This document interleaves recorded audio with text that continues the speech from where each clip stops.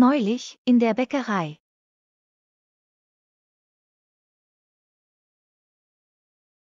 Guten Tag.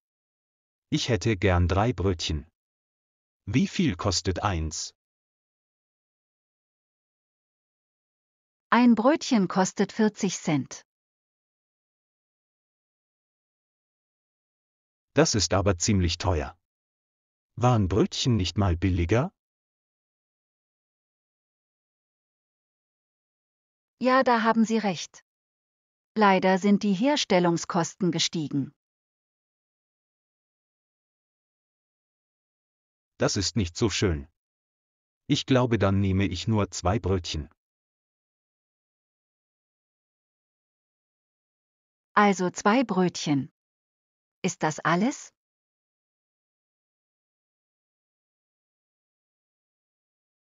Der Erdbeerkuchen sieht lecker aus. Was kostet der?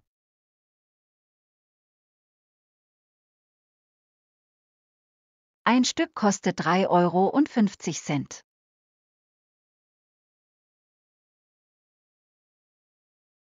Das ist aber auch nicht gerade billig. Ich nehme trotzdem eins.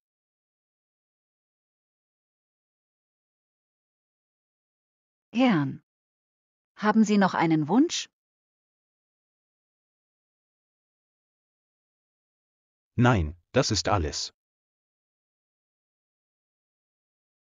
Das macht dann 80 Cent für die Brötchen und 3,50 € für den Kuchen, 4,30 €, bitte.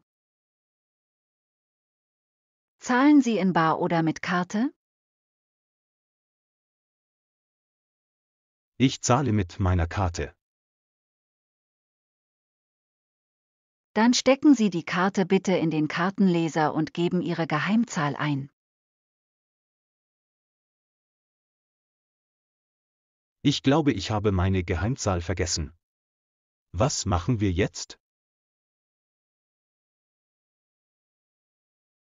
Dann müssen Sie bar bezahlen oder die Ware hier lassen.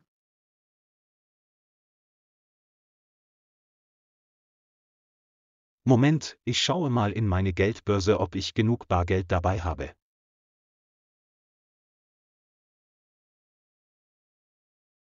Bitte beeilen Sie sich.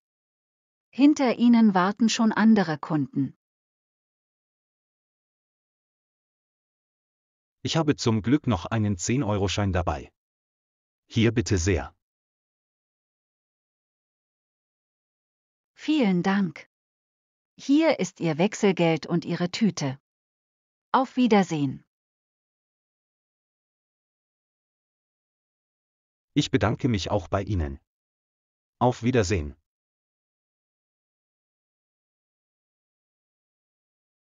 Ich hoffe, das Video hat Ihnen gefallen. Falls ja, würde ich mich über ein Abo freuen.